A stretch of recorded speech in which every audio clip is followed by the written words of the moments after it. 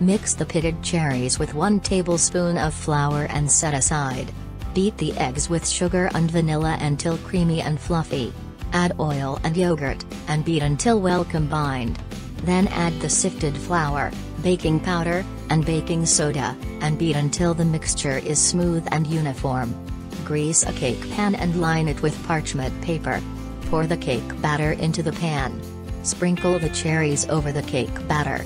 Bake in a preheated oven at 180 degrees Celsius for 45 to 50 minutes until cooked through. Enjoy your cherry cake.